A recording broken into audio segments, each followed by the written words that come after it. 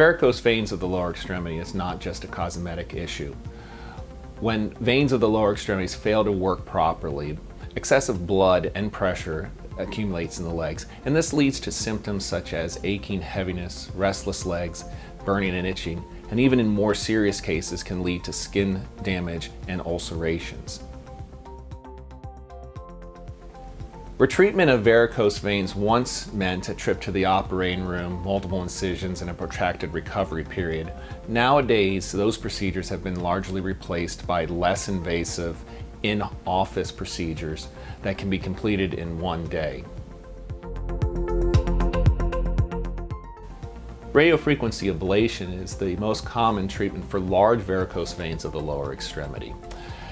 Radiofrequency ablation is where an IV is established in the leg and a catheter or tube is inserted into the affected vessel. After the leg has been anesthetized, heat is applied to the vein and the vein is closed through cautery.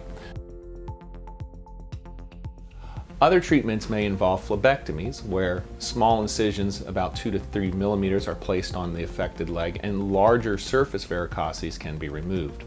Sclerotherapy is another treatment where a medication causes irritation of the inner lining of the vessels, causing the veins to clot.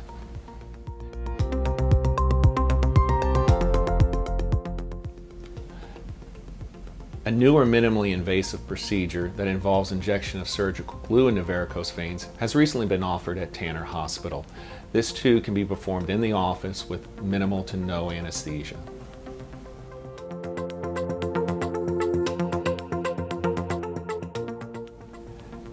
After vein procedures are completed, we encourage patients to resume their normal activities without restriction.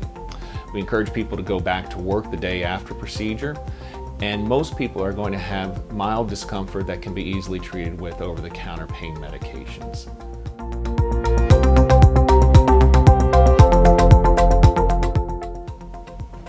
If you have varicose veins or suffer from symptoms of varicose veins, such as aching, heaviness, burning, itching, restless legs, or wounds that fail to heal in the lower extremities, I encourage you to contact Carrollton Surgical Group at 770-834-3336.